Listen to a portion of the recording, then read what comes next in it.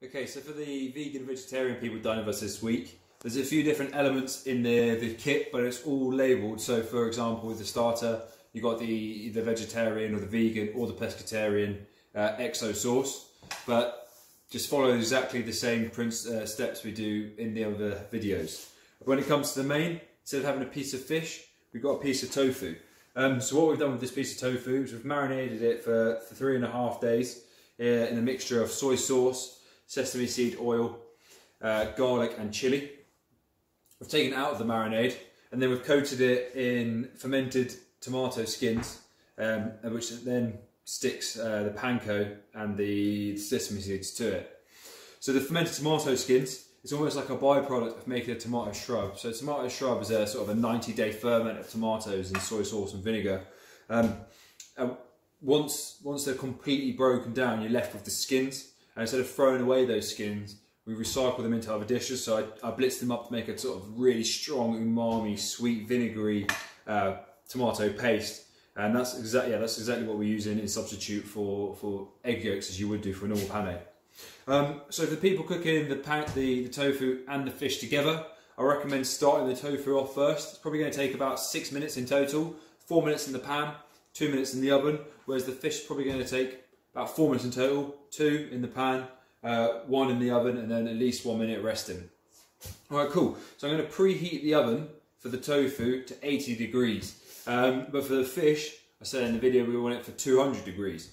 So if you're doing the tofu, maybe do the tofu first through the oven and then put it somewhere warm or in a warming drawer so you can crank up the oven for the last couple of minutes so the fish can go straight in. Alright. Okay, so the oil's come up to temperature. I'm just going to turn it up a little bit. The reason for that is as soon as you put something in the pan, the oil temperature is going to drop. And if that happens, it's going to go soggy. It's not going to start crisping up. So I've turned it up now. So when it goes in, the temperature should stay maintained. Just be careful, obviously, when you're working with hot oil, you don't want it splashing around. Good way to do that is always put things in the pan away from you. So if this is the pan, you put it down there, and the oil can only splash that way. People have a tendency to go like that, and you can hit yourself. So you want a nice sort of sizzle like this. And now the key with this is not to move it too much. The more you move the panko around, the more chance it has of falling off. So it's very tempting to sort of like, oh, is it burning, lift it up. Just trust it a little bit. Wait at least a minute, I'd say. So wait about 45 seconds to a minute before checking it. So I've just turned it one side, and this is the sort of colour we're aiming for. A nice sort of golden brown, not too dark. All we're going to do is we're going to keep rolling it around to get all colours seared off, and we're going to hit it on the tray and finish off in the oven. So just be careful when you're turning it.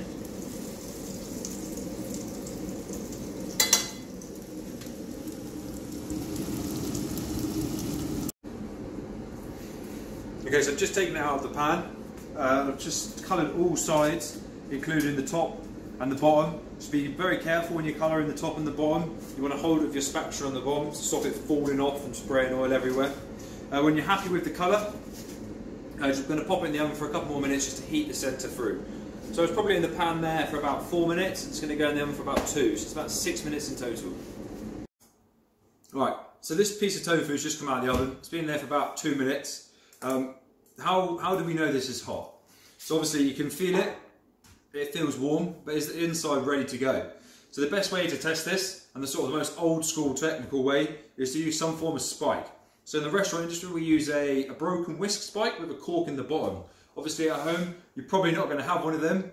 Well, you might have a thermometer, so you can use that. But if you don't have a thermometer, anything sort of spiky like this will work, or a fork, or even a very sharp, thin knife to go in. So I'm going to place this into the tofu for a few seconds, and then I'm going to test it against a sensitive part of skin. So feel free to use the back of your hands, even your arms, to see if it's warm. Personally, I'm going to use this part of my lip here, as you might find that chefs don't really have much sensation from the elbow down. So just pop it in for a second,